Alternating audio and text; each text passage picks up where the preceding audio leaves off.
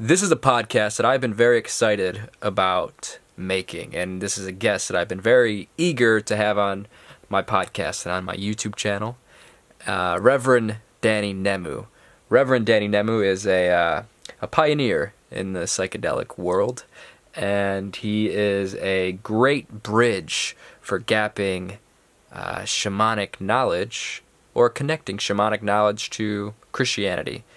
And we had a great little talk here, and of course, not unlike every other podcast I've done, we have all kinds of video issues and audio issues.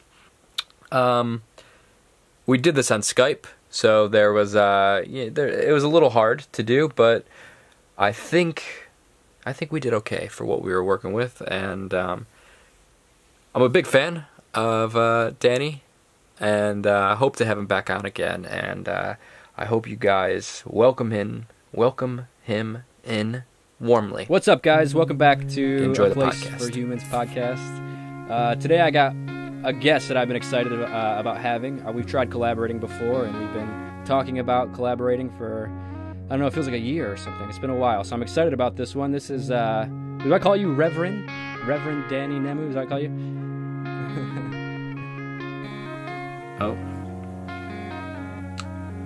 Oh. Yep, we're back now, I think. I lost you two for a sec. Okay, I actually wasn't recording any of that, so I fucked up. Okay. What's up, guys? Welcome back to another episode of A Place for Humans podcast. My name is Dakota, and I've got a guest today that I've been wanting to have on the podcast and wanting to have on my YouTube channel for a long time. His name is Reverend Danny Nemu, and apparently he's a real reverend, so he claims.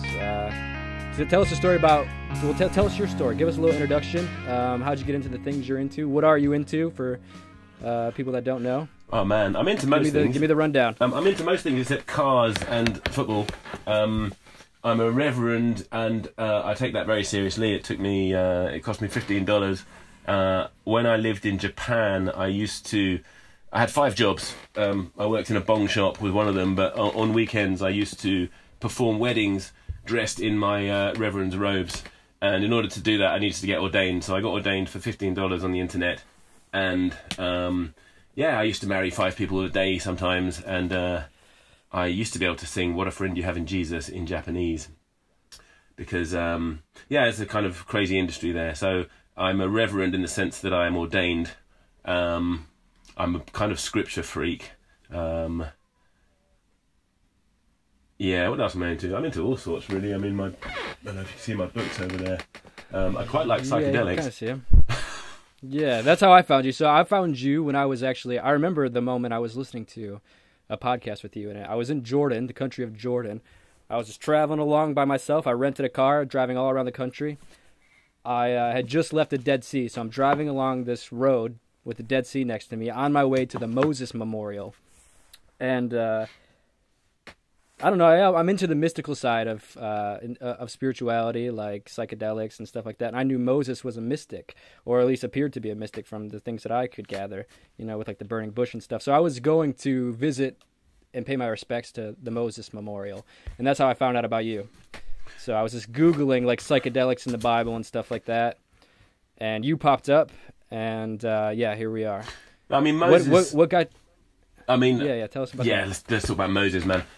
Moses is an interesting dude. I just published this article, when was it? About a couple of months ago, in the Journal of Psychedelic Studies, and it's the first, probably the last peer-reviewed kind of academic journal I've published. But it starts off looking at Moses as a shaman, and I'm kind of drawing on this paper by Winkelmann, Michael Winkelmann, his name is. He wrote a book called Shamanism, but in 2013 he surveyed these 47 different traditional societies looking at magico-religious practitioners, basically shamans, and he finds a kind of a group of motifs that you see in all of these different cultures And I've just got them here, actually. I'll just read them out to you. A dominant social role as the preeminent charismatic leader, a nighttime community ritual, use of chanting, singing, drumming and dancing, initiatory crisis involving death and rebirth, shamanic training involving the induction of an altered state of consciousness, particularly with fasting and social isolation. Altered states of consciousness characterized the soul journey, visionary experiences, divination, diagnosis, prophecy, healing, illness believed to be caused by spirits and sorcerers, and animal relations as a source of power, including controlling animals and transforming into animals, malevolent acts of sorcery, including the ability to kill, and hunting magic, and assistance in acquiring for food. So I was looking at these tropes in the Bible, and pretty much in fact all of them except for one, is in the stories of Moses or his sister, the prophetess Miriam, or his brother. I guess one that is there obliquely is he doesn't actually turn into an animal, but there's times when his rod turns into an animal. But you've got, all the others. You've got, the killing of the firstborn, for example, the hunting magic. There's the ability to find, he finds water, for example, in his divination. He also finds food, healing, divination, altered states of consciousness. All of these tropes are found in the stories of Moses. Use of chanting, singing and drumming. And, he introduces 3 nighttime rituals as well. So I thought that was pretty nuts that he so clearly fitted the bill of a shaman. Yes, outside of the story of Moses, do we get any of these other kind of people like this in this area? Like, is there a culture of shamanism in this area prior to Moses? Yeah, it's an interesting question. Like the one shamanic trope which isn't which he doesn't hit actually is this thing, the experience of a soul journey. So the kind of traditional shamanic soul journey when you play your drum or do whatever you do and then go off on a journey. So Moses doesn't actually do that. Moses, it says in the Bible, he talks to Yahweh face to face as a man talks to his friend. But the other ones do that. Like Enoch, for example, there's this line about Enoch, and it says, and Enoch, how's it go? And Enoch walked with Elohim, and he was not, for Elohim took him. So you've got this kind of idea of him disappearing from where he is and not being there anymore, being taken on a journey. So they did have these other tropes in other biblical figures, but Moses is kind of like a super prophet or a super shaman, so he doesn't need to do the soul journey. He just gets to talk to his friend. Right. So what kind of culture is there prior to Moses, as far as shamanic cultures go? Oh, right. Or, prior to Christianity, or... In that area, that's an interesting question. We don't have... Like, in terms of those kind of tropes, what have we got? You've got archaeological evidence from at least the 14th century BC, and the stories of Moses were written down in probably 10th century BC. Whether he was actually around or not is a kind of a question that's up for debate. But his stories are first written in the 14th century, in the 10th century BC. The finding of cannabis in quite near Jerusalem in forms which are both smokable and kind of suggesting transdermal application, like basically rubbing on your skin, which is what happens in the Bible with the anointing oil. And so there's archaeological evidence for that. But further back than that, you've got the Canaanite religion. They worshipped Baal, but I'm not entirely sure. They did it with frankincense, so they were using psychoactive stuff. But the details of those religions, I don't think we know all that much about. Actually, no, we do know something, because there was a snake worshipping cult in the northern part of the Holy Land. Because there's bits about the, I guess, kind of complex, but there's two documents that go into the Bible, and one of them they seem to have a snake worshipping cult going on. So that seems pretty. Yeah, what's up with the snake and this reoccurring symbol of the snake? Do you know anything about this? It seems to be such a reoccurring theme in all traditions, regardless of being shamanic traditions or not. Specifically in shamanic traditions, it seems. But in the Bible, you got this symbol of the serpent, and something I just found out that was really interesting is that Zeus was actually a serpent before becoming Zeus. Did you know that? That he was originally... Yeah, I read that in a book called The Cosmic Serpent, if you've read that book or not. It's a really good book by Jeremy Narby. Yeah, I know the book. I don't remember that bit. Yeah, that's interesting. I mean, if you look at the Hindu tradition, there's a kind of pre-god called Ananta, and he's a snake with one body and 1,000 heads, and he out of this Ananta, which actually means zero in the in terms of like Hindu mathematics. The word means zero. He kind of sits there in the primal sea. So yeah, it all kind of traces back to snakes. I think something interesting about snakes is that they're built. The fear of snakes is built into us on a very, very deep level. If you show if you keep certain birds, I think it's ostriches, but basically if you keep birds in isolation and never show them a snake, and then show them something which looks like a snake, they instinctively attack it. So I think part of it is we've got a very instinctive relationship with snakes, but also, it's in terms of its symbolism, it's fantastic because it's obviously it's quite phallic looking. It's also kind of slithery and quite it's got that kind of wave thing going on, which is perhaps more feminine, and it's got the power to kill, and it also sheds its skin, which is quite a nice image of transformation. Yeah, it is, but it's just so interesting to me that it's found in such foreign cultures that, would otherwise be kind of alien to each other, still have this symbol of the serpent. It seems like, I guess from an evolutionary perspective, it kind of makes sense that we would kind of have some powerful serpent figure, but it seems almost too coincidental how often it's found. Maybe you can explain what the serpent means in like the story of Genesis or something like that. What's some of the symbology behind that? Yeah, I'd like to do that, actually. He's so what we know about the snake is this line from I think it's the last line of Genesis 2. No, it's the first line of Genesis 3, and it says, "Now the serpent was more subtle than any beast of the field which Yahweh Elohim had made." It's a super interesting line for a couple of reasons. Firstly, because it doesn't necessarily mean that Yahweh Elohim made the snake. Like, it's ambiguous both in the Hebrew and the English as to whether the snake was there before Yahweh Elohim, who's the kind of first God name that puts his foot on the planet, who appears. So there's a kind of an implication, or there's a way of reading that line that says that the snake was already there before everything else arrived, including Yahweh Elohim, which is quite interesting because, like I say, in the Hindu, before the creation of the world, before Brahma, before anything, you already have this snake. Same with the Aztec traditions. You have Quetzalcoatl. He's there before creation, is he? Sort of. It's the stem of creation.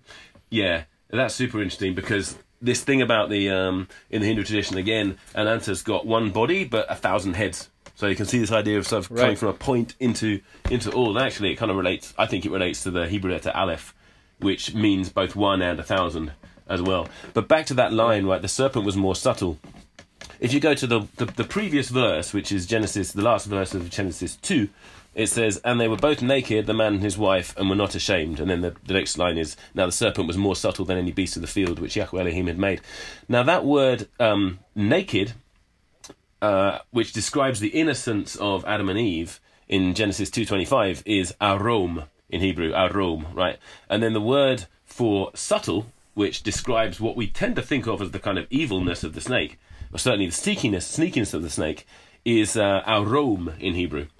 And if you look on a scroll, actually, one is written like immediately above, so the words are right next to each other, basically, and they're spelt in Hebrew in exactly the same way. You can't tell between them. And the pronunciation of the Bible, right, of the Old Testament, it was fixed in the 7th century AD. So you already had that story would have been like well over 1,000 years old by the time somebody decided the Masoretes decided exactly how it was meant to be pronounced. But before that, you have all these different traditions of pronunciation, so, and the way that you pronounce words influences the word changes completely the meaning of it in order, according to how you pronounce it. So, like there's a line about there's a midrash, basically from the Talmud. It says that there's 70 faces of the Torah, which means that there's 70 different ways you can read each verse, right? So that line is, I find it fascinating. The nakedness of Adam and Eve is the same word as the subtleness of the snake. And then you hear it again because Adam gets asked by Yahweh Elohim, he says, why did you hide? And he says, I hid because I was, and he uses the same word again, which is naked, but it also means subtle, as in sneaky, and it also means prudent. And then you get into like Proverbs, the book of Proverbs, that same word appears, I think it's 18 times or something like that, and every time it's a virtue. It's never a vice. Yeah.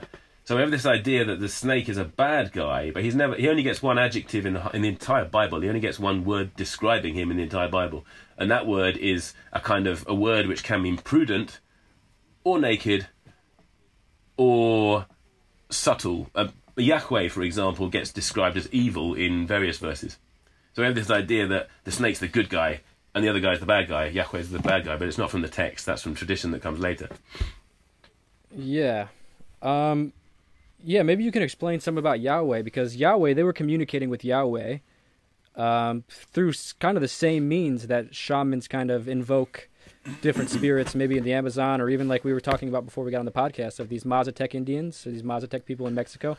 They invoke all kinds of spirits using the mushroom or through different types of lighting incense and mantra and chanting and stuff like that. And it seems like the same thing is being expressed in these stories with Yahweh, maybe because they were using certain things to invoke the voice of Yahweh, right? Or Moses was. Yeah, exactly. So Moses was. The other prophets who also speak to Yahweh, they don't do that. So you get some of them who will use like asana, they'll use certain positions. Some of them will fast, some of them will kind of practice sexual abstinence, some of them will go to special places, some of them meet Yahweh when they're unhappy. Like there's a bunch of different reasons, or in dreams or whatever it might be. So like specifically we're talking about the priestly caste who encounter Yahweh with in the tabernacle. And this is what my kind of recently published article is about all the various different drugs that are used in the tabernacle. So and Moses himself, when he first encounters Yahweh, I don't think he's taking anything. There's no reason to believe that he is taking anything. But when like for example the priestly line, they all are obliged to be anointed with a particular oil, and if they and the line goes like this: they should be anointed that they can minister unto me, and it's Yahweh speaking. So without having this oil experience, then they're not allowed to minister. They're not allowed to be priests. There's another line where King David, but all the kings had this anointing experience as well. And there's this line where, I wonder if I've got it here. No, I don't think I've got it here. But it says something along this Samuel, and it says, he anointed David, and from that day forward, the spirit of Yahweh was upon David. So the oil is very specifically used to introduce people to Yahweh, specifically the priests and the king. And both of those roles, the priest and the king, are where the tribe is kind of the let's say the hinge point or the opening point between the tribe and the deity, in this case Yahweh. So what would happen? So this oil contains 4 ingredients. It contains cinnamon, cassia, myrrh, and caneh bossem, which is I mean we can go into it later, but that's very likely to be cannabis. So all the priests had this put upon them, and then the normal priests would go off and they'd eat something called showbread, which is quite interesting in itself. But then the high priest would then go to the back of the tabernacle, having this oil put upon him. And maybe I'll just explain the oil a little bit. The oil's got a wide range of enzyme inhibitors. In fact, if you take like cinnamon and cassia together, they're both different forms of the cinnamon plant, or different species, let's say. Cassia inhibits one of the 5 cytochrome enzymes, which breaks down drugs, and cinnamon inhibits the other 4. Right, so we're getting quite complicated quite quickly. I hope I'm not going too fast here, but in the same way that ayahuasca has an enzyme inhibitor, which is either harmine or harmaline or beta-carbolines, which allows the DMT to get to your brain, right? Because it's a mixture of 2 plants, right? If you just eat DMT on its own, it won't do anything to you because it doesn't get into your brain. But if you inhibit your enzymes, then that DMT can it doesn't get broken down. It ends up in your brain. So in the same way, the cytochrome system, which breaks down most drugs, gets inhibited by cinnamon and cassia. The oil has also got cannabis and myrrh in it, and myrrh's full of opioid receptor, works on the same system as opium and heroin and things like that. And then what happens is the high priest himself would go alone into a chamber in the back of the tabernacle. And the chamber is 4.5 meter cubed square, right? So it's like a small box, and it's very tightly sealed. You know, the way that the tabernacle is described, it's described in intricate detail in the book of Exodus. It gets 5 chapters basically. Were they moving it around? Yeah, so that's the story. It's a tent that was moved around. The tent, it has like a kind of acacia frame, and then it's got like 4 different types of material. So it's got 2 which go straight down the side of this acacia frame, and then they're pinned into the ground. And then it's got 2 which kind of act as a windbreak outside it. And the most outside one is a super thick leather. It was used to make shoes, for example. So what they get in what you have when this is made is a smoke box, like a kind of a hot box, basically. And it's and the veil at the front of it, I'm talking about the back chamber of the tabernacle here, the veil is described in the time of the temple as the thickness of a man's hand, right? So you've got this super fat veil which completely seals a 4.5 meter chamber. And in there's only one object, which is the magic box, the Ark of the Covenant, or maybe the Ark of the Alliance would be another word. You know how you hear about shamans making alliances with their allies, with their spirit allies. So the word covenant also means alliance. And the only other thing that was allowed to be taken into that room was a censer, like an incense burner, and handfuls of resins, finely ground resins. And these resins, you know, they contain, I'll give you a list here, it's like myrrh, cassia, spikenard, which boosts dopamine and boosts GABA and boosts a whole lot of stuff in your brain. Saffron, costus, they're both related to ecstasy. What else have you got? You've got onica, you've got galbanum, which works on the GABA system, which is the same system that Valium works on. Frankincense, which is packed full of kind of interesting psychoactives. And basically, so they go back into this. Well, the high priest would go alone into this chamber, burn loads and loads of smoke, and then sit there in this box and talk to the angels and have visions. And then he'd come out with the results of his divination, you know, which is very much the shamanic, what shamanism was used for and still is used for, actually, in the jungle. Right. You know, divination, particularly on areas of health and areas of military kind of strategy. When do we attack the enemy tribe? Because the shaman's job is to protect his tribe, both from disease from the inside and also from like enemy movements, and also to find water and to find game. So you see all of those 3 tropes in what Moses does. So how many gods are there of the Old Testament? Were they only communicating with Yahweh, or is there multiple beings they're communicating with? Yeah, so this depends on who you ask, right?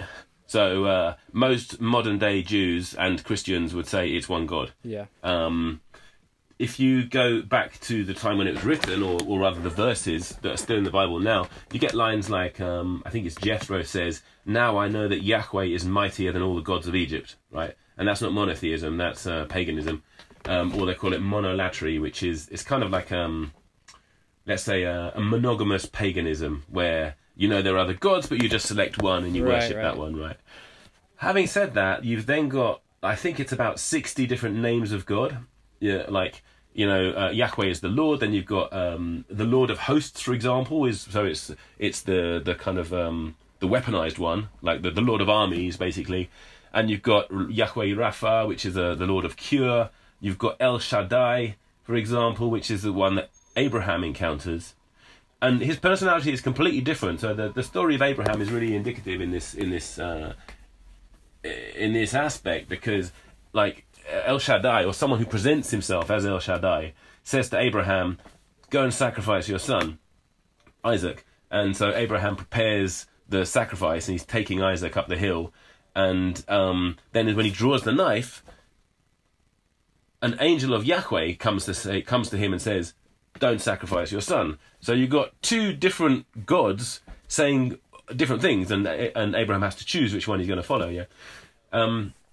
So, I mean, this is the subject of my second book, which is called Neuroapocalypse, is looking at these different god names as different aspects of psychology, or different aspects of neurology, in fact. So what I believe is that El Shaddai is the reptilian brain, because reptiles do actually sacrifice their children. They, snakes will eat baby snakes if they can catch them, But mammals don't do that.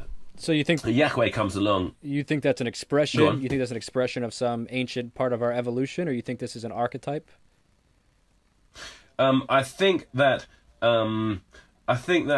people who learn to navigate their own inner space, right, whether that's through the breath or whether that's through psychoactives or something, can access different parts of their own mind. I mean, a friend of mine, for example, was studying quite a martial form of Tai Chi, and he said his teacher used to kind of would demonstrate how to go back into the reptilian part of the mind, and then he would fight from that particular zone, right? So that's what I think. I think you've got access to these various different zones, and they have very different flavors. So, for example, Yahweh is the god who's interested in the tribe and loving your brothers and sisters and loving your tribe, but hating your enemy, and that's very much an aspect of basically oxytocin. Oxytocin makes you, it's considered the love. It's what makes us love, but it also makes us hate others. There's been some experiments, and like really kind of quite chilling experiments from Holland about if you give someone oxytocin, they're kind of more likely to basically they're more likely to discriminate against people who they don't consider from their tribe, like people with Islamic names, for example. So oxytocin kind of brings us together, but it also pushes enemies away. So Yahweh, the sacrifice that he demands from Moses is that you shouldn't boil a baby goat in its mother's milk, boil a kid in its mother's milk, which is why Jews don't eat milk and meat together, right? And that is a representation of the love between a mother and a child, which is something that snakes don't have, and reptiles don't have. When El Shaddai is speaking, he's talking about territory and procreation and survival, right? When Yahweh's speaking, he's not talking about those things. He's talking about tribal unity. He says, "I will give you the land," and he's concentrating on the other tribes. "I'll give you the land of this tribe and that tribe, and you can have this land," right? So, do you think these are I don't know what your experience is. I know you've been to the jungle and you've done some shamanic journeying and stuff like that. And have you had these experiences of coming in contact with these kind of external intelligences or sort of spirit beings, or whatever people want to call them, demons, angels, godlike voices? Because this is I don't know. I mean, this is an interesting experience I've had on psychedelics, which is really this experience of communicating with something that presents itself as the other is what's kind of kept me on the path of spirituality, kind of, because it's shown me that there is something more, and whether or not that something more is just lurking in the shadows of myself, I mean, who knows what it is, but it's an interesting experience to have. And I mean, what is your experience with this?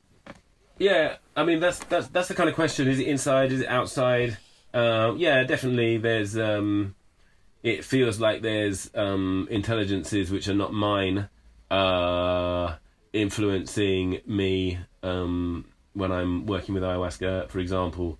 I guess the proof, what I find fascinating, is when those things come along and they give you a bit of information which then turns out to be true, like where you've lost something, where your keys are, or for example, my wife dug up all this buried glass that'd been buried like in the 1970s. It had been sitting there for this is about 10 years ago, so it'd been sitting there for about 40 years in a particular part of this community in the Amazon.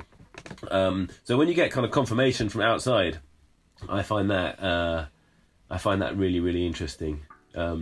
Whether they're inside or whether they're outside, I mean, who knows? That's quite a big question. I mean, yeah, it kind of goes to whether this is inside or outside also, right? There was well, I mean, it's inside, isn't it? Well, I'm hearing your voice. Yeah, of course. But through there was my neuro. An Indian sage who said inside and outside mean the same thing or nothing at all, because they imply each other. Yeah. So it's kind of one experience. Yeah. Yeah. I mean, I think of it like this, like, for example, you're communicating to me now through my ears and my neurobiology, yeah? The spirits communicate to me through my neurobiology, So how am I to... I mean, it seems almost discriminatory to distinguish you as more valid than them, because, I mean, both of you are communicating through my brain. All right. So maybe you can can give me kind of the rundown of your experience being in the Amazon and working with ayahuasca. So I mean, I started drinking daime in Japan. Okay. So and that was 18, 19 years ago now. Yeah, a long time ago. So I drank there for 5 years when I was living there. Lived there for 6 years, drank for 5 years there. And then I left and I came back to England, and then I spent about a year and a half here, and then I went to go live in the Amazon. And I went there specifically with 2 goals in mind. One was to finish writing my book, and the second one was to learn about the power of ayahuasca, let's say. And I hadn't been there very long. I'd only been there a few months when I got, I was having quite a good time. I was cutting ayahuasca vine and making ayahuasca and drinking a whole load, living in the jungle in this community. And I got bitten by a sandfly, which is a type of, it's a fly. And this fly, the bite turned into a pimple, and the pimple was on my chest. The pimple kind of grew and grew and grew until it became this like massive ulcer, like pussy, nasty thing. And the people around me said, man, you've got leishmaniasis, or leishmaniosa in Portuguese. It's kind of a lovely word in Portuguese. And it's a flesh-eating colony, cousin of leprosy. And they all kind of flipped out. They said, man, you've got to go and have injections. You need to take antimonium tartrate, because the second stage digests the cartilage in your nose and your ears and your throat and your wherever you have cartilage, right? So that's the second form of leishmaniasis. So as I said, I'd gone out there for a specific reason, which was to learn about the power of ayahuasca and to write the book. And the book, a lot of it was about medicine, history of medicine, which is my degree at university was in history of medicine. And it gave me a very good opportunity to actually test out if ayahuasca was what it was. When I say ayahuasca, I should be a bit more clear. I'm talking about daime here, because daime is a particular lineage of ayahuasca, in a certain format and taken in a certain way, with quite a lot of discipline and, let's say, protocols as to how to take it. So yeah, my path has been with daime. So I decided, actually what I did was I drank a dose, because I didn't know what to do. Everyone was saying, listen, you've got to go, and if you go today to the hospital, you can have maybe 80 injections. If you leave it till tomorrow, it's going to be 120 injections. If you leave it till later, it could be 230 injections. And the injections are of antimonium tartrate, which is a heavy metal, man. And I hadn't taken any pharmaceuticals since I was about 16 at that point, and I was already kind of in my, let's say, mid to late 20s by that point.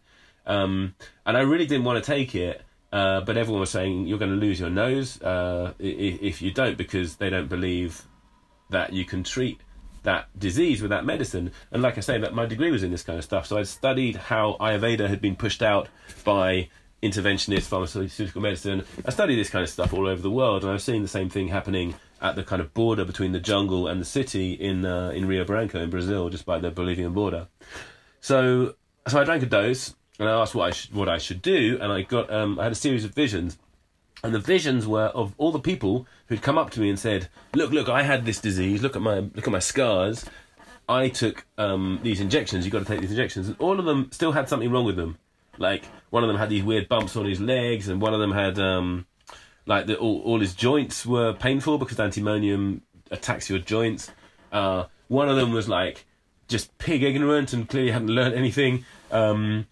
And like this other side of the disease kind of revealed itself, and in esoteric perspective on disease, like Manly P. Hall talks about this, it's and other people as well. But when you go out of balance is where you get hit by a disease, right? In Chinese medicine, for example, when you go to treat a disease, they kind of put your meridians back into balance, right? So I didn't think this disease was. I mean, it was external, back to this question of external and internal. I thought that it had come, because there was something that I needed fortifying in myself, and I wasn't going to fortify it with heavy metals. I was going to fortify it with daime. And also, it fit very beautifully into the trajectory of the story, which I was busy writing, and I'm a bit of a sucker for plot lines. So I decided I wasn't going to take these injections, and I was just going to drink daime. So I drank loads and loads of daime under the tutelage of a curandero, Padrino Nonato, his name is. And so at one point I was drinking every day for about 4 or 5 months, drinking at 4 o'clock in the morning. Yeah, it was crazy, man. I lost 10 kilos. I've got a really good scar. I lost I kind of had an ex-wife who had come back into my life, and then I lost her, and then I lost these rose-coloured spectacles which had been stuck on my face for far too long. You know, I lost a whole load of stuff that I didn't need, and you know, ayahuasca is about purging, getting rid of stuff that you don't need. So it did a real number on me, and I came out quite a different person, I think. And it cured you of the leprosy cousin. Yeah. That's interesting. And a whole lot more. Yeah, and a whole lot more. Yeah, that's interesting. So what's the difference between like a traditional ayahuasca sort of tradition versus the one that you were, the daime that you were a part of? Yeah, so daime arose in the 1920s, around then, right? So it has 100 years of tradition. Yeah. Before that, you have the various indigenous and mestizo traditions. And most of them, in fact, I think pretty much all of them, shamanism involves someone going off on their own to the jungle for 6 months or 10 months or a year, practicing sexual abstinence, usually like having dietas, like taking a plant over and over again, sometimes drinking ayahuasca. But different tribes do it differently. But you know, some of them will say that you don't change your clothes for the entire time. You know, there's the foods that you eat are very restricted, and so when people talk about the shamanic experience or a shamanic ceremony, it's nothing like actual shamanism was, let's say 100 years ago. You know, people didn't get together to drink ayahuasca. The shaman would drink ayahuasca on your behalf, and then come back with a diagnosis for you. You say, okay, you've got this thing because, you know, you betrayed somebody, whatever. You have to overcome it by eating this plant and doing whatever it might be, burying, I don't know, all kinds of things they could say, some kind of magic. So what Mestre Ireneo, who was the founder of my lineage of daime, did was he was a border guard, actually, a very tall black man from the other side of Brazil, from Maranhão, from the coast on the, Nordeste, the eastern coast. Went over all the way to the other side of the country, and he was seeking his fortune when the rubber boom happened, right? And he was working as a border guard. He encountered some Indians, probably from the Hunikuin tribe, and they taught him how to use ayahuasca. And then he was working as a curandero. He was treating people, including treating some of his enemies, in a traditional manner. So he was using icaros, and he was shaking his maraca. But his own kind of lineage, let's say, developed into a slightly different style, which was a communal ritual. So everyone would drink, and then everyone started playing. One day he said everyone's going to play maraca, which is like the percussion instrument, like a maraca. You say in English, say maraca. I'm just going to close the door because my family just arrived and they're loud. No so he started. He kind of took it out of the jungle into an urban and kind of Catholic context. So the influences into daime are folk Catholicism, some influence from the kind of spiritist tradition in Europe, and indigenous animism.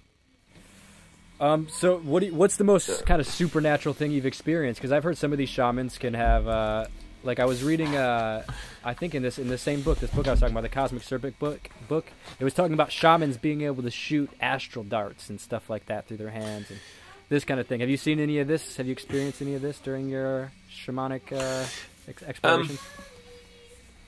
Yeah, it's kind of difficult because in Brazil, in this tradition, they say if you share your visions, you will lose your visions, and so in a kind of more either a therapeutic setting, we kind of have this idea that you should share your dreams and you should share this and share that. which may make sense in a kind of therapeutic setting. And, you know, if you take acid and you go and see a band and you encounter, I don't know, whatever you might encounter, it might be appropriate to share it. But there's not a whole lot of what I've seen that I would really want to share. Right. And there's a number of reasons for that. Like, it's an occult thing. It happens within in like a kind of crucible, and I don't really want to invite I'm not in the habit of showing wisdom. I will tell you one thing. I had one session where I got visited, I think, by a celebrity magician, or quite a famous magician from the kind of early 20th century. And I said during the session, I said, "Look, what are you doing here? This isn't your lineage, and furthermore, I don't do celebrity mediumship." And I sent this guy away. And immediately after the session, somebody came up to me and started talking to me about that particular magician. And this was the only time in like 18 years that a Brazilian has come up to me and talked to me about that guy, which I thought was quite weird. And then, you know, we ate some food and whatever, a whole load of stuff happened. And then later on, I got a lift home with another guy. And this other guy also brought up this same magician. So two people kind of mentioning this guy's name after he'd popped up in a session. That was quite weird. Yeah. Yeah.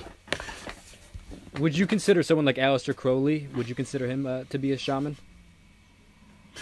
3 times. Yeah, so that's an interesting dude, isn't it? He certainly had access to the spirits. He practiced divination. He did magic for healing. He did magic for a lot of these things. He would have called himself a gentleman. I don't know if he would have called himself a shaman. You know, it's a complicated term, right? You know, I've got a good friend, Julian Vane, and his definition of shaman is the guy with a hat who also has the drugs. I mean, while I quite like the definition, I don't. It's certainly not what a shaman is in Brazil. They don't actually use that word. They say pajé in Brazil. Yeah, the term comes from. In Mexico, they call them tepopoques. Right. Yeah. So the thing about it's like this: if you practice divination amongst your tripping, then yeah, I think you can probably call yourself a shaman. If you've done the dietas, if you've done the practice, all kind of stuff like that. I keep meeting people who've, you know, spent 3 weeks in the jungle and they're dishing out psychedelics to people, and they're calling themselves shamans. And it's certainly the meaning of the term has drifted a long way, right? You know, Terence McKenna was in some way responsible for this. You know, he kind of talked about the shaman in a way that no anthropologist in their right mind would.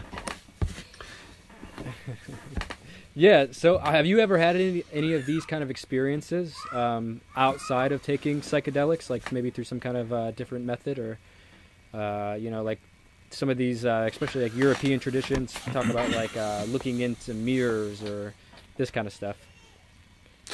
Yeah, I've messed around in some circles here and there.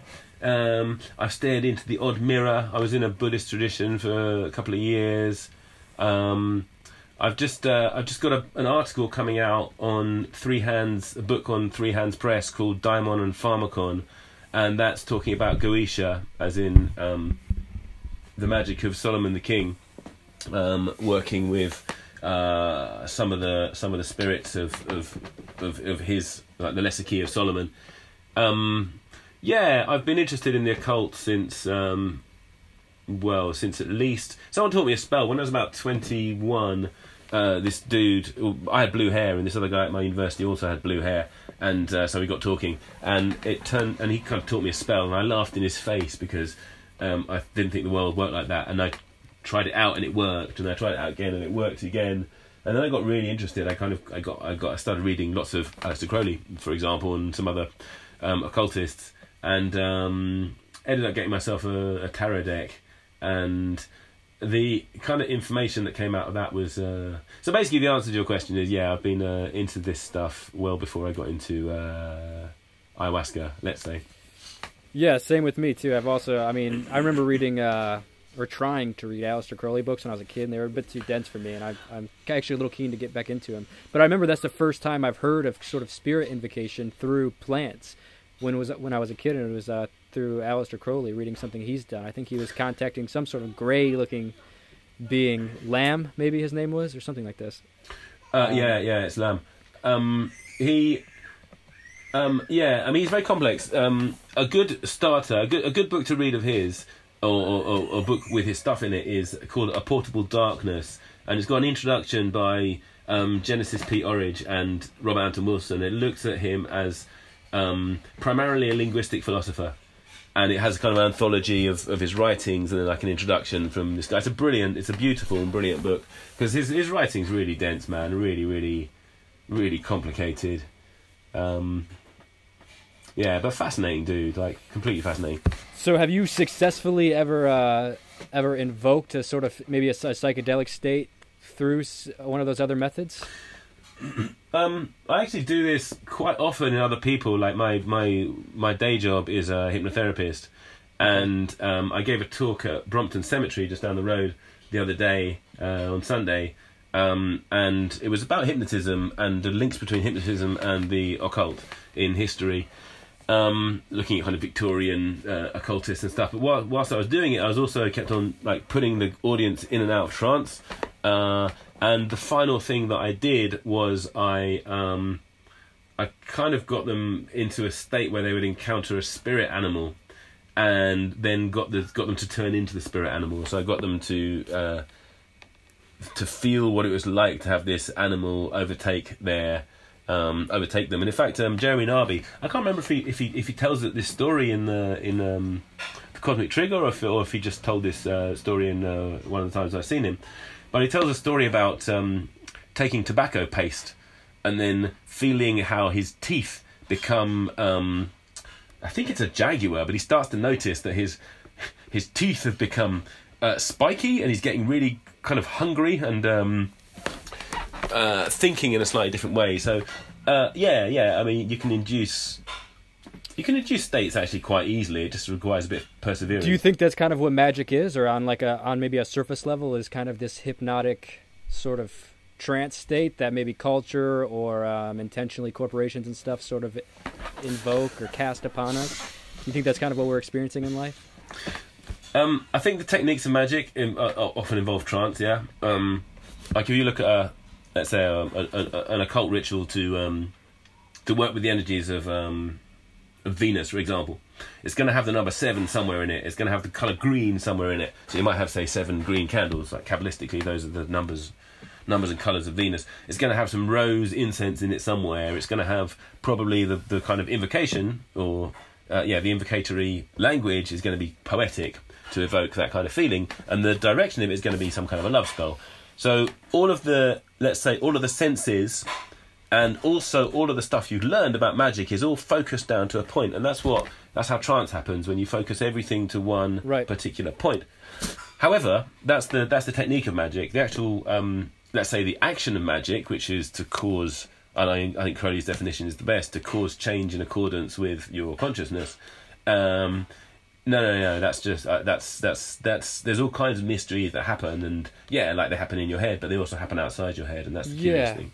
Well, do you think, because when I hear things like that, I always think of advertising, and I think of the way that these companies will sort of invoke feelings of insecurity or something like that, or invoke sort of some kind of family emotional feeling, and then attach that to a product which means absolutely nothing or something like that. Would you consider that kind of a basic form of magic? Yeah, it's a pretty low form. Yeah, I'm more into kind of making your neighbour's cow produce sour milk and that kind of stuff. Yeah, I'm old school about magic. I mean, the same guy I mentioned, Julian Vane. He was recently asked to do a talk it was a keynote presentation, I think, at some kind of advertising convention or something like that. So yeah, they're right onto sigil magic. Those guys know what they're doing. They've been doing it for a long time. Did you ever watch the Joe Rogan podcast? Sometimes, yeah. Did you watch the one with Alex Jones talking about these governments taking DMT and making interdimensional deals with these demonic entities? I think I remember Joe's face just kind of looking at him in horror. Yeah, no, I can't listen to Alex Jones for more than about 3 minutes. Yeah, I kind of like the idea that something mystical like that's going on. Yeah, I mean, like, if you look at the British Empire came straight out of the ideas of John Dee. You know, he predicted it and then kind of created it out of a tiny little island nation that didn't really have very much. So yeah, I mean, magic's powerful. I mean, if you go to the British Museum, you can see the obsidian disc, which he used to scry into, and there's also a talisman that he produced in order to scupper the Spanish Armada. You know, really cool. When the Spanish Armada came to England, it got wiped out by a storm on the way. I'm just now starting to learn about John Dee and this kind of magic stuff deeper. What do you think about John Marco Allegro and his kind of conclusion about what the Dead Sea Scrolls say? I think as a scholar, I think he kind of, he clearly knew what he was talking about in terms of the languages. I think he opened the door to another way of thinking about scripture. I don't think Jesus was a mushroom. I think, what's the guy's name? Thomas Hatsis has pretty much demolished, I think, the argument about, as far as I'm concerned, about mushrooms in the Bible. Because, there aren't any. Like, if you want to find drugs in the Bible, there's stacks of drugs in the Bible, but there aren't any mushrooms. There's no mushrooms in the letters between mystics at the time, and they were talking about the drugs they were using. This wasn't a taboo subject back in the day. So, I mean, where's the evidence? The evidence is like, what's this other book, the Psychedelic Gospels, which has come out recently.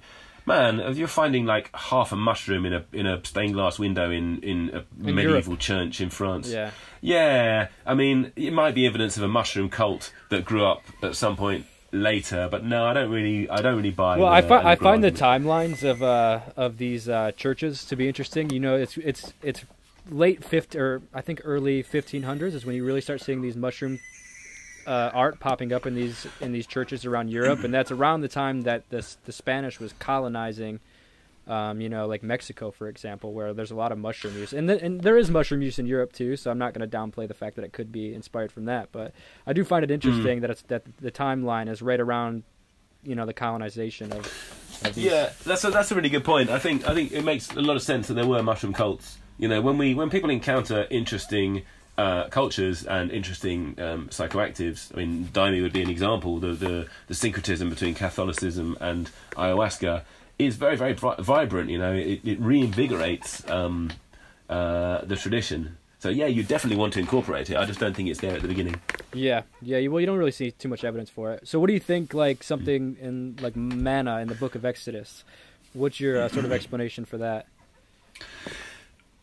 Yeah, this might get a bit involved. So, I think it's ergot. So yeah, that's as close as we get to mushrooms. It's a fungus, right? Manna is described. There's a couple of things about manna, right? One of the things is that there's one line in the entire Bible where you see synesthesia, right? Where you see a sound is seen. You get this line, and all the people were seeing the sound of the trumpets. And you don't normally see, that kind of thing unless you're tripping. So that's the only synesthesia in the Bible. It's also the only collective revelation in the Bible. They're all the kind of the Israelites are all around Mount Sinai, and they all see this together, and they also see the mountain. It's burning with a fire that doesn't consume. So it burns but doesn't consume. And if you think about what the world looks like when you're on acid or something like that, it's quite often got these crazy, very colourful geometric patterns around the object of your attention. So if you didn't have the language, you might call them flames that burned but didn't consume. Right? Another thing about that scene is it's all of the Israelites are eating manna together.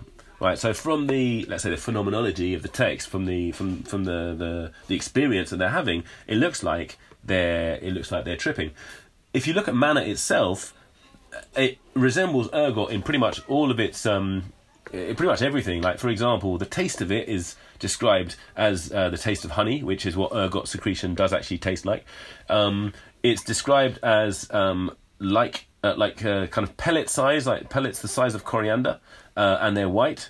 And I've actually got some frankincense here, but it looks pretty similar. You know, when ergot secretion comes off the plant, it makes like you can see one there. I'll find a white one. This is frankincense, but it makes little pellets that sit on the plant, or it drops onto the ground. Yeah, and when it drops onto the ground, it splashes because it's not viscous. It splashes into a kind of it makes a kind of frost. And the other way that ergot is described, the other way that manna is described, is like a frost that was on the ground, right? And then there's this other thing about the fact of when it's found in spring in the Bible, which is when ergot comes out of its dormancy. It's only found where there is vegetation. It's not found when there's no water. They don't find any ergot. They don't find any manna.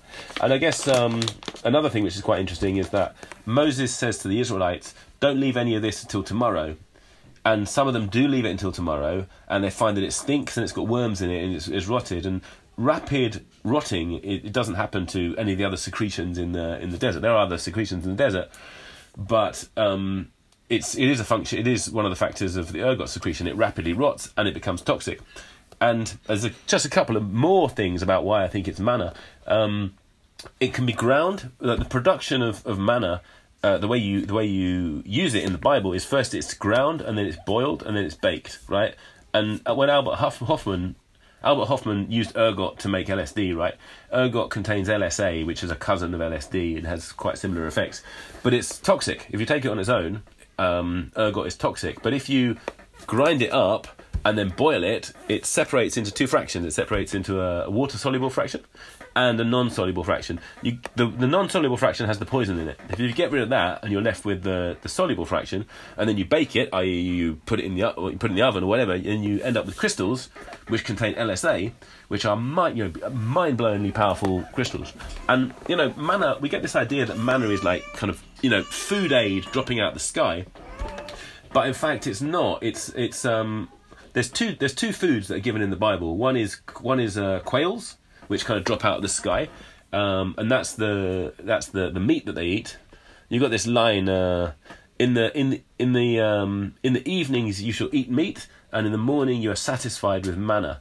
And manna is one of the two things that they eat in the Bible. It's a secretion, and in that line which I just said, it's the manna which gives satisfaction. So the quails, as in the meat, isn't described as satisfying the Israelites. It's the manna that is. Nice, yeah, that's cool. So I most people seem to think, when you read books, I've read, what was that? I've just bought the Psychedelic Gospels, and there was another book. But most people, you're the only person I've really found break it down into being an ergot. And didn't they think that ergot was also what was responsible for the kind of witchy stuff that happened in America with Salem? Some kind of bad bread?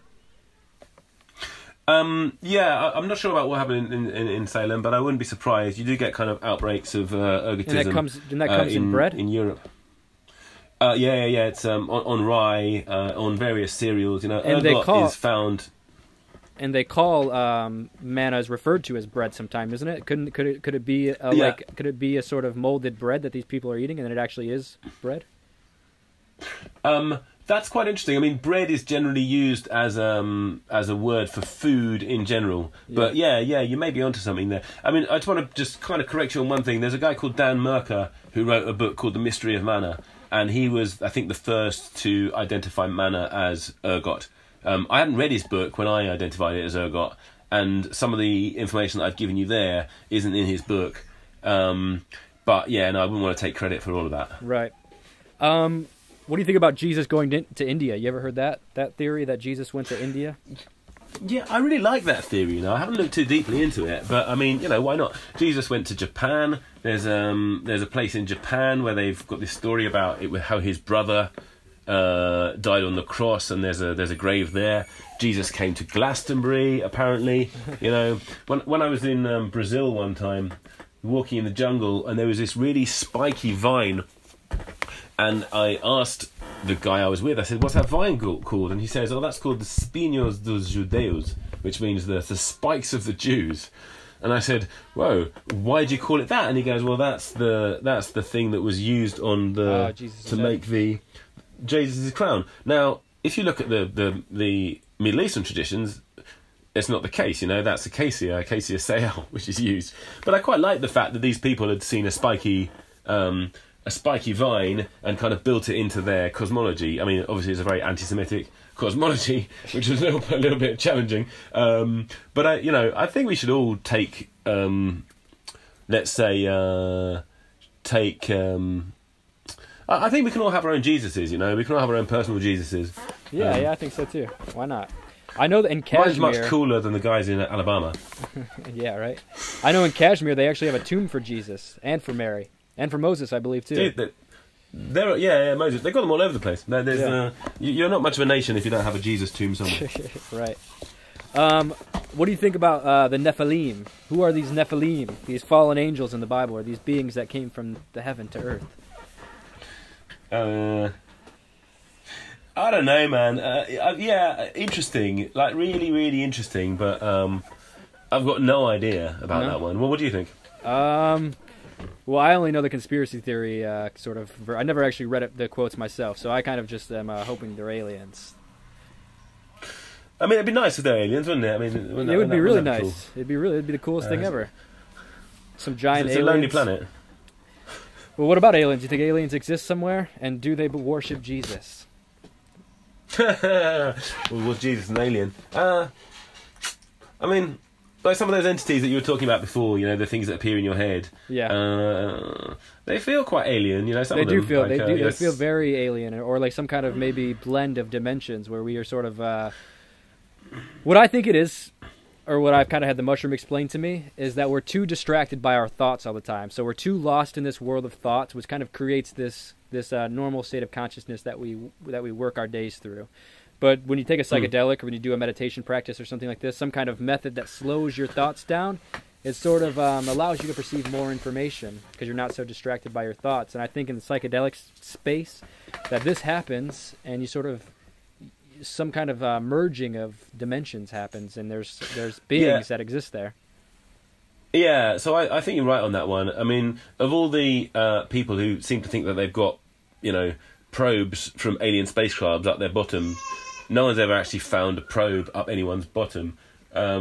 So I think the kind of what they call nuts and bolts alien theory is the evidence for it is a little bit weak. You have to go quite down the conspiracy rabbit hole into kind of futuristic technologies and stuff like that. And even futuristic technologies, they could come from other dimensions. If you look at like Tesla, for example, there's a dude who was walking in the park in Budapest and had a vision of the AC motor and took 500 patents from his life, all of them through visions. The guy never made a blueprint, never made a calculation. So I think even the advanced technologies, I don't think you need to have flying saucers. You could even look at technology itself as coming from some kind of from some other dimension, and that I always think about this as technology being some kind of interdimensional alien that's just harnessing our energy through our rituals of capitalism or competition, and it's just sucking our life force out as a way to manifest itself into this physical dimension.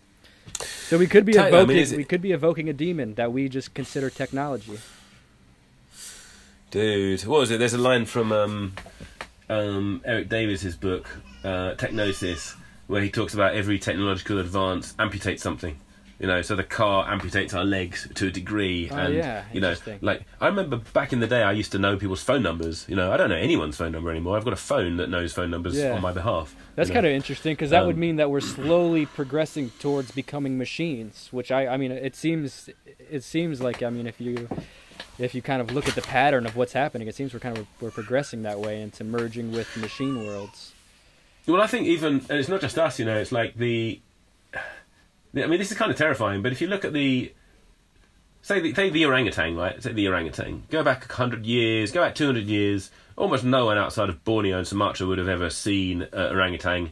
very few people would have even heard of them. Someone shot one and brought it back to the British Museum. People start to see a dead orangutan.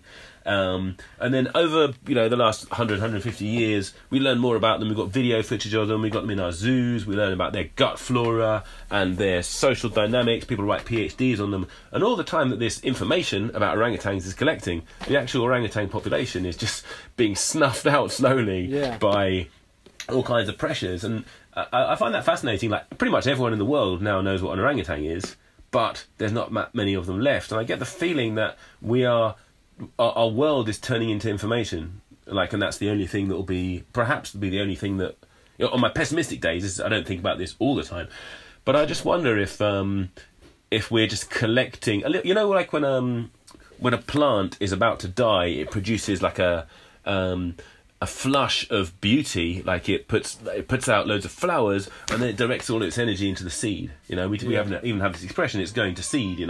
So it's putting all that information into a hard container, which can then last through the winter and regrow somewhere else. So I kind of, when I'm daydreaming sometime, I imagine that the machines will remember us and not just us, the entire ecosystem in intricate detail.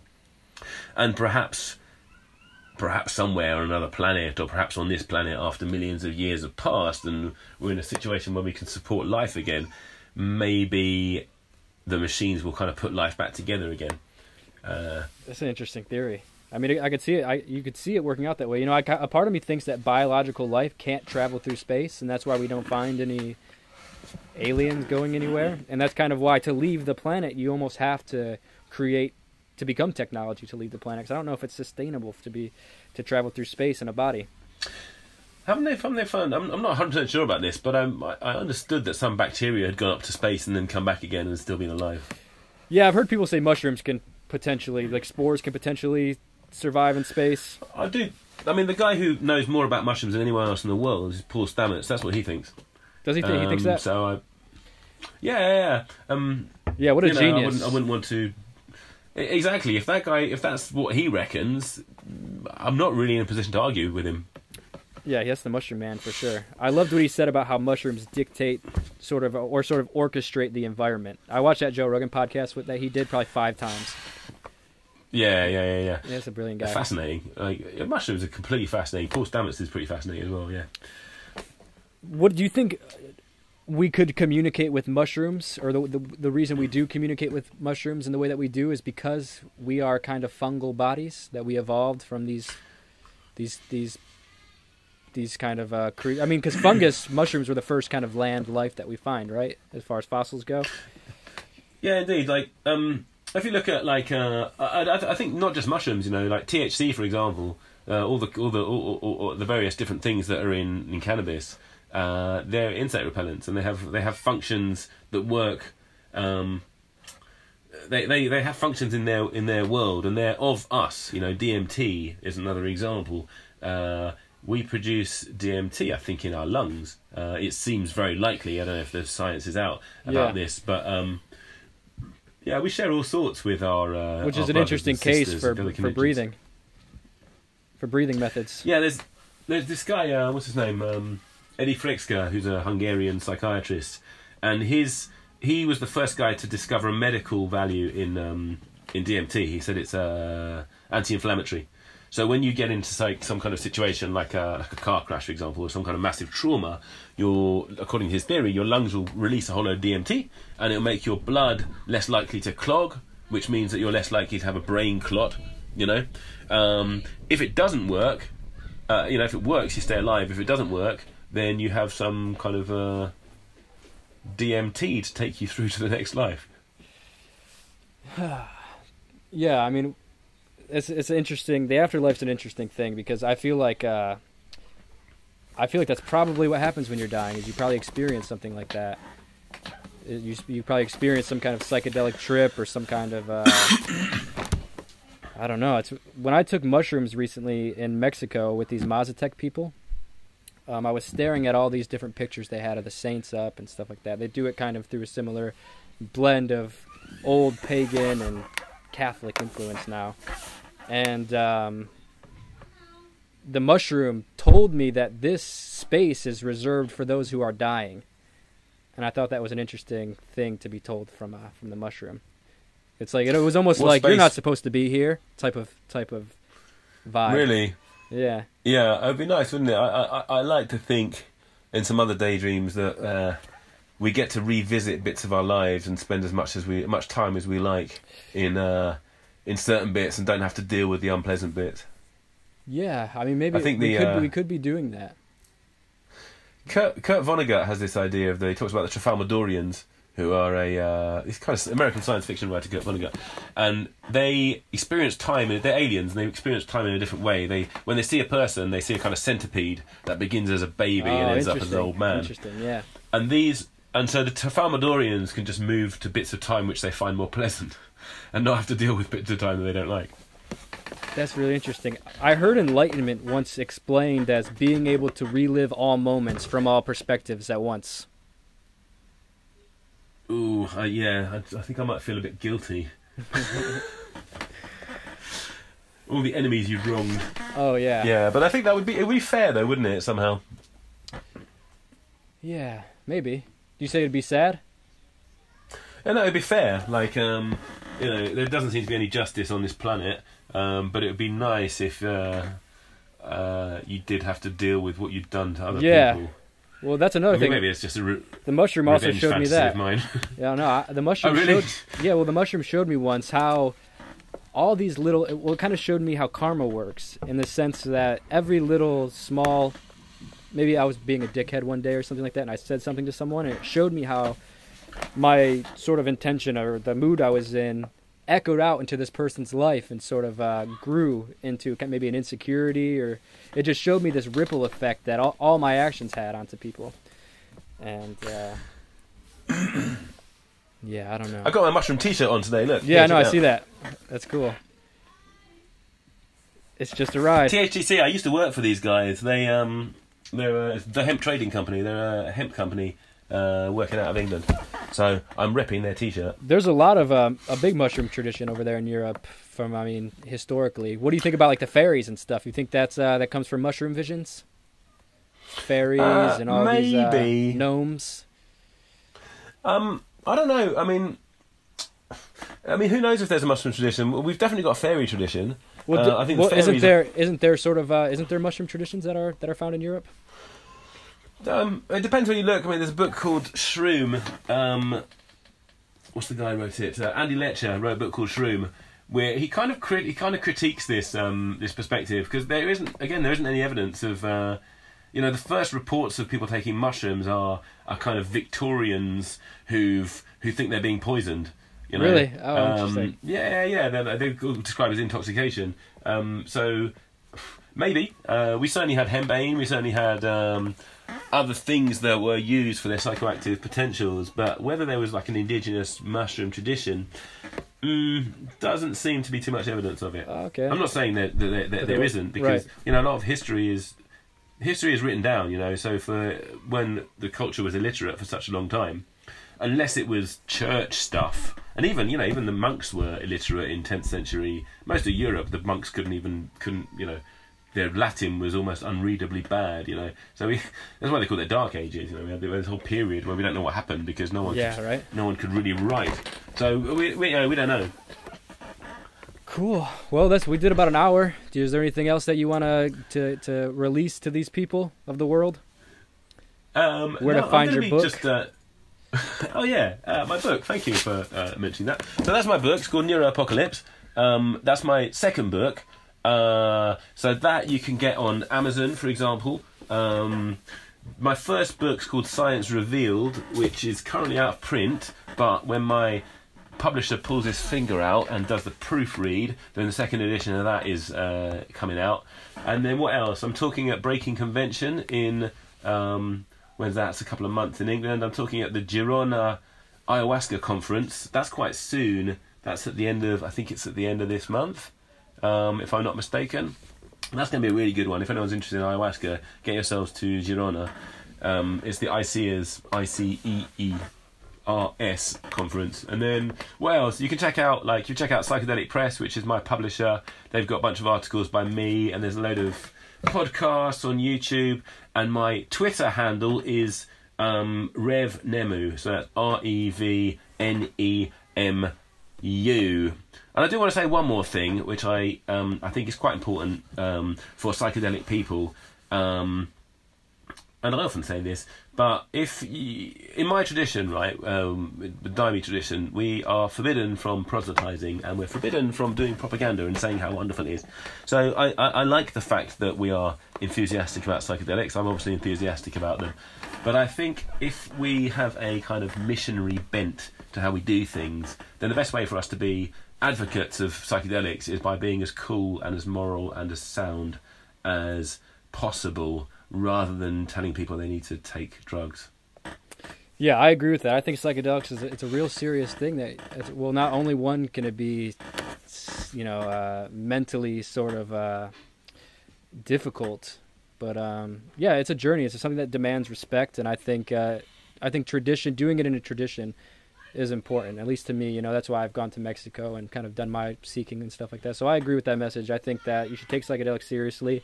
It's not something that you should just take in a trailer park somewhere with your friends. I mean, you can still giggle. Oh, I must ask actually. In this Mazatec ceremony, were people giggling on mushrooms as well? Well, it was just me.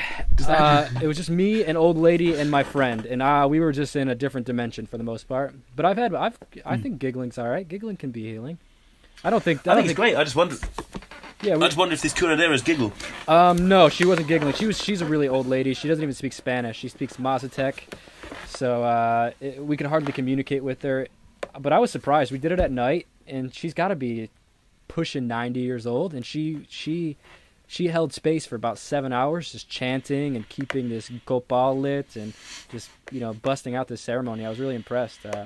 I couldn't understand anything she said, but it was impressively deep. Oh, you had the mushroom to talk to. Yeah, I had the mushroom to talk to. But yeah, thanks so much. It's been a real pleasure. Yeah, it's been great. I mean, I've been so keen to have you on here for a long time. I hope we can do it again. I'd like to have you as a reoccurring guest on my YouTube and podcast. Maybe we can figure out. Hit me up. Yeah, we'll figure out a way to make this a little bit more better quality. But yeah, I love this conversation, and I love the work you do, and I love the knowledge that you bring to people. You don't find too many people that are interested in the kind of stuff that you're interested in. So I think you are a well of knowledge, and I'm happy to be associated with you. Thank you very much. You're making me blush. Cool. Make sure to go check him out, guys. I talk about you a lot on my I think I mentioned you in my podcast a couple times and on my live stream. So yeah, check out him. Check out Reverend Danny Nemu and his books on Amazon, or his book. And much love, everybody. Thanks for watching. Thanks a lot. Boom. Cool. Should I turn this guy off? That was fun.